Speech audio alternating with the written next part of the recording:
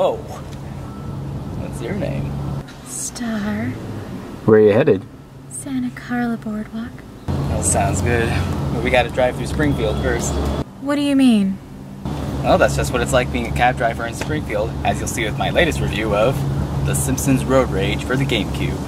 The story of this game is simple. Mr. Burns has bought out the Springfield transit system and has filled it with nuclear-powered buses that Lisa fears will poison the town residents. So Homer comes up with the idea to buy back the transit system using money made from starting a community cab service, and that's where you come in.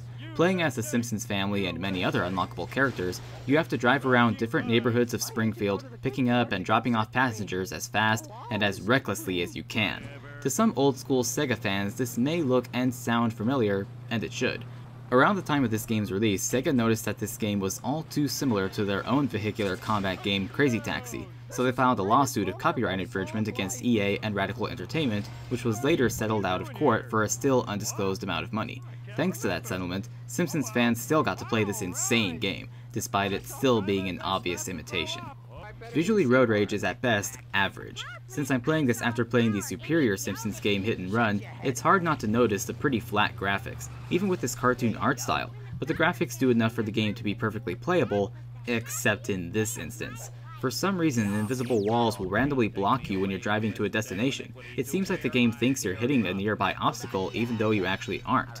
Now, this doesn't happen often enough for it to be a game breaker, but I still noticed it sometimes, and it was a rather annoying glitch. Otherwise, Road Rage does use good, though cartoony physics, which is important for a game like this. As with many Simpsons games, the gameplay, sound effects, and music aren't very memorable, but they're very fitting for the game. The music gets you energized for speed, the crash sounds are hard-hitting, but the best part, of course, is the voice acting. The actual Simpsons cast are here with some great lines for driving, telling you where to go, and reacting to the many crashes you'll no doubt have. Honestly, sometimes I looked for specific characters to pick up to see what they would say about a destination in a particular neighborhood. For example, Krusty the Clown may have to hand out squirting diplomas downtown, or the entertainment district, he may simply want to drink himself into oblivion after a long day of performing for obnoxious kids. The one thing that can get annoying, though, is the characters criticizing your driving. Now, it's hilarious to hear them react to you plowing through fences or driving off the dam, but it's not so funny when they tell you you're driving too slow within a couple seconds of being picked up. Sit back and enjoy the ride. Does this wreck go any faster? Chill out, Dickwad. This game is really about racing against the clock. After choosing one of 17 drivers, then one of 6 neighborhoods, you're given less than a minute and a half to pick up characters and drive them to their destinations. Now, this sounds like a short amount of time to rack up a lot of money, but this game rewards you for your skill to driving with more cash and more time. The faster you drop off your passenger, the more time is added, and some passengers will offer bonus time and money for you actually avoiding traffic or hitting everything in sight. Guess as to which one is the most fun bonus. Yes! Time for some road rage. Move, bitch, get out the way. Get out the way, bitch, get out the way. I'm just doing my job. But seriously, that's a big part of the fun of this game. Driving recklessly, smashing through fences, bus stops, and people, leaving piles of destruction in your wake, all to get people from place to place. And part of the motivation to do that is the difficulty curve. The more passengers you drop off, the less time you get for each passenger later, which results in plenty of passengers ditching you, meaning you get money, but no time back. So if you want to keep the game going and get those high earnings, you'll have to master shortcuts, the game's deceptively deep controls, and a disregard for real-world traffic laws.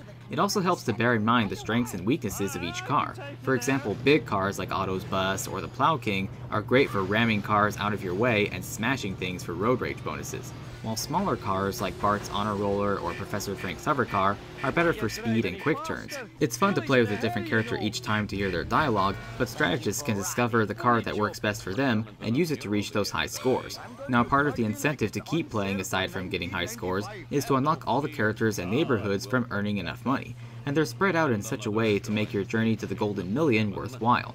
Although one thing I felt like the game could have done better was having more characters. The ones featured here are funny, but you do start to wish this game let you drive around Dr. Hibbert, Skinner's mom, Lenny and Carl, Selma and Patty, Duffman, Kent Brockman. I could go on. Just more characters in this game would have added more variety and laughs. Totally awesome! That was the greatest ride in history! Additionally, there's a Sunday drive mode to practice each neighborhood without a timer, and a mission mode. The missions are pretty short and recycled. Aside from maybe one mission, these missions are about hitting objects placed throughout an area before time runs out. They're fun to play once so you unlock the car built for Homer. Otherwise, there's not much incentive to replay them. But one more mode is a 2-player head-to-head mode where both players drive through a neighborhood transporting one customer at a time. So the 2 players have to hit and then race each other to see who can drop off the most passengers. It is a fun mode that gets competitive fast, but like the main game, you and your friend will either become addicted, or you'll only want to play this mode in short bursts on occasion before it stops being fun. Let me make a recommendation to EA. Assuming the Nintendo Switch does get GameCube Virtual Console games, re-releasing this on the Switch Virtual Console would be a great idea. Its simple, fast-paced, pick-up-and-play fun makes it ideal for a handheld console hybrid. Road Rage may be a blatant rip-off of another game, and some would argue that's standard practice for this satirical series anyway, but this is a fun, pick-up-and-play game for Simpsons fans. With its level of fun and quality, I would say $15 is the most you want to spend on buying this game now. $10 is the best price. Well guys, I hope you enjoyed this review. I'm off to make some more money. You know what? I'll just fly there. What?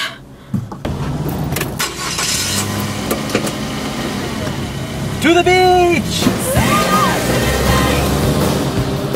Well, that's my review of the Simpsons Road Rage for the GameCube. If you like this review, check out my previous reviews of these other licensed GameCube games, The Simpsons Hit and Run, and Buffy the Vampire Slayer Chaos Bleeds. See you all next time. Get out of the car, man. I had no idea you could drive so fast.